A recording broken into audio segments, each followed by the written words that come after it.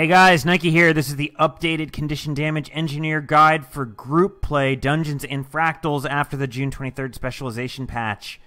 This build is competitive with the Berserker group engie, and in fact, after 14 seconds or so, it has higher DPS overall than the Berserker engie. Assuming perfect or near perfect rotations, this is the highest sustained DPS build in the game for PvE. The Condition Damage Engineer build is designed primarily for speedrun groups, is ideally used in place of the Thief in the standard team comp for any dungeons where you don't need the utility of Shadow Refuge. It is especially effective in level 80 instances where boss fights tend to take longer, and the extra vulnerability this build produces will be especially useful. Lastly, I want to touch on the downside of this build, Conjure Frostbow. As a Condi build, it does not do especially strong damage when picking up an Ice Bow, so tactics based around 4 players burning down a boss with Ice Bow quickly are unlikely to be as effective as using a Thief who excels with the Ice Bow in hand. That said, in longer fights, this is much less of an issue, and this build is definitely worthy of inclusion in meta groups. Let's move on to the gear and get into it. Alright guys, let's talk gear. The armor I recommend is Sinister. We're going to go with 5 Superior Rune of the Nightmares. This is going to give us Condition Duration and Condition Damage boost big time. The 6 bonus, not really so good for us. That's only going to troll us. What we need to do is find something for the 6 that's going to maximize our amount of points. I recommend Coral Orb. It's going to give you the most amount of stat points that you can get that we want all in this build. You can additionally use a rune of the Antitoxin, which is going to give you 28 more condition damage. Overall, the end result's going to be about the same. This is going to give you a little bit more stat points, so I recommend Coral Orb. For weapons, we have Pistol. The first pistol is going to be Sinister with Superior Sigil of Bursting to give us 6% additional condition damage. Our other pistol will also be Sinister with Superior Sigil of Geomancy. This is going to give us 3 stacks of bleeds with a base 10-second duration with a 9-second cooldown. When we are fully maxed out, we're going to have 100% bleed duration. So essentially, this is going to end up giving us about 6 stacks of bleeds on average over time, which is a pretty hefty increase. For trinkets, I do, of course, recommend Sinister. I know you guys don't want to hear it, but I'm telling you, even though you can use Rampager stats, it's going to be way, way, way more effective if you guys do your Living Story challenges, get your Sinister trinkets unlocked, and then grind Silver Waste for that sweet, sweet Sinister gear. Highly recommend you guys go out do it. It's time consuming, but if you are serious about playing one of the highest DPS builds in the game and burn things down, you need to do it. Take my word for it. Let's move on to traits. Alright, traits. We're going to take explosives, firearms, and tools. In explosives, we go with Glass Cannon, Shape Charge, and Shrapnel. The first 2 are simple DPS increases. Even though this is a condition damage build, those are our best choices for the slots, and it will make our damage go up the most overall. The Grandmaster trait, Shrapnel, is the key to the build. The passive bleeds that you get from your explosions is going to add up and is going to give us significant damage over time. When we are fully buffed, these are going to last an extremely long amount of time, and the boss will constantly have bleeds. Firearms, we're going to go with Chemical Rounds. Chemical Rounds is amazing in this build. It allows you, unlike most other things in the game, to go above the 100% condition duration cap. That means your Blowtorch, your Static Shot, and your Poison Dart Volley are going to have insane condition duration on them. So Chemical Rounds, always awesome. At the Master level, we take Pinpoint Distribution. This is a huge boost to our condition damage. It's adding about 200 or so condition damage when we're fully buffed. Pretty good. Very, very useful for us in this build. Grandmaster level, Incendiary Powder. The passive burns are great, but what we're really here for is the 33% burn duration increase. This is going to give us up to the 100% burn duration cap, and make sure that our burning hits insanely hard in this build. In tools, taking Reactive Lenses over Static Discharge. Static Discharge has a weird animation and can interrupt your skills and screw up your rotations. We don't want that. We'd rather have the free stun break on demand from Reactive Lenses. It's not much, but it's better than the alternative. Master level, we're going to take Takedown Round. This is not a direct damage build. It's just a condition damage build. But the extra passive damage from the Takedown Round is going to add up quite a bit over time and help us out a lot. If you find that you're in groups that aren't maintaining swiftness very well and you're really struggling, feel free to switch to Streamline Kits. That'll give you perma swiftness and allow you to get through the dungeons faster. But for straight DPS, we're looking at Takedown Round. And at the Grandmaster level, we take Adrenal Implant. That's going to give us increased endurance regeneration. It's really a quality of life issue.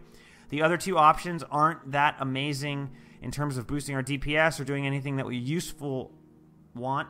So we can just go with Adrenal Implant, enjoy it, and like it. These are our traits. These, in conjunction with the gear and in conjunction with having a good rotation, is going to get you where you need to be for among the highest DPS in the game.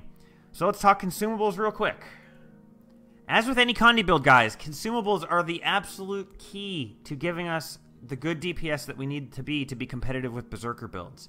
For food, I recommend rare veggie pizzas. These are going to give us 40% condition duration and 70 condition damage. Really, nothing else comes close to these. Nothing beats these. If you're on a budget, you can get koi cakes. If you're even on a more extreme budget, you can get super veggie pizzas. Super veggie pizzas are only a 4% duration drop-off, and I think they only cost like 2 silver compared to like 20 or 30 silver for rare veggie pizzas. So super veggie pizzas, you're not trading away very much. It's a great budget option. Go with it.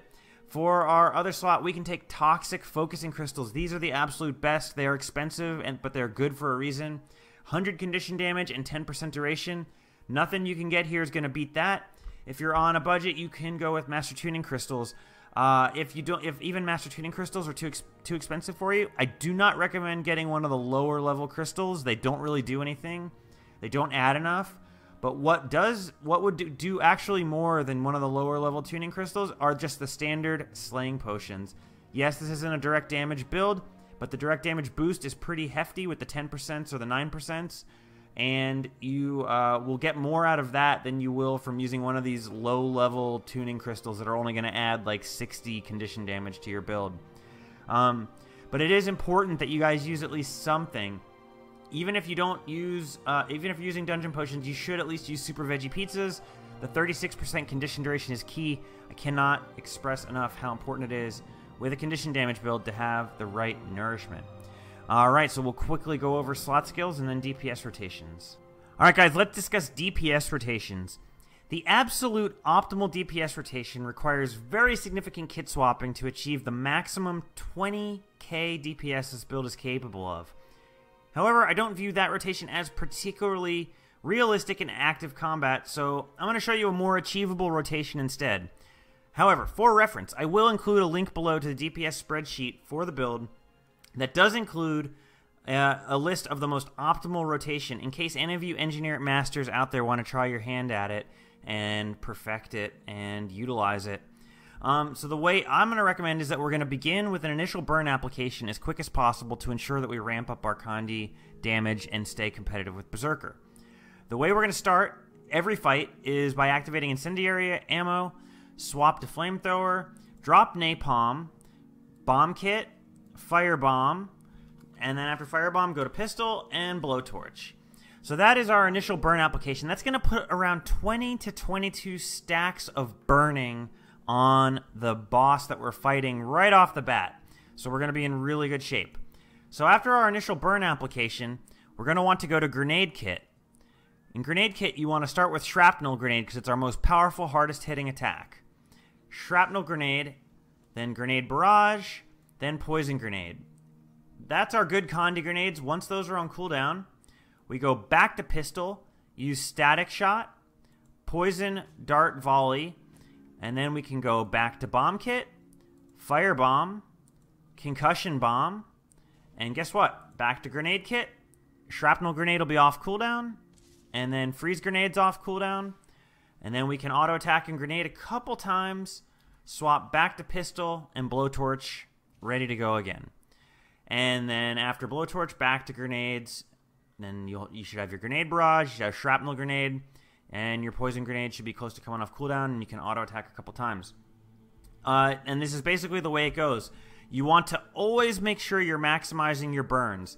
That means if you know that your firebomb is off cooldown, use it. If you know your blowtorch is off cooldown, use it. The three most important skills are blowtorch, firebomb, and shrapnel grenade. There's no skill on your bar that you should prioritize over those three. So if any of those three are off cooldown, use them. That is the way to ensure you're maximizing your DPS. You don't want to be wasting your time using Poison Dart Volley, for example, while blowtorch is off cooldown, or while firebomb is off cooldown, or while shrapnel grenade's off cooldown. Your other skills, your Poison Dart Volleys, your static shots, your concussion bombs, these are nice. And even Poison Grenade and Freeze Grenade. These are all nice skills. They all contribute to our DPS. But you want to make sure you're prioritizing the money skills of blowtorch, firebomb, and shrapnel grenade. If you guys prioritize those, you will keep your damage high and you will be melting bosses.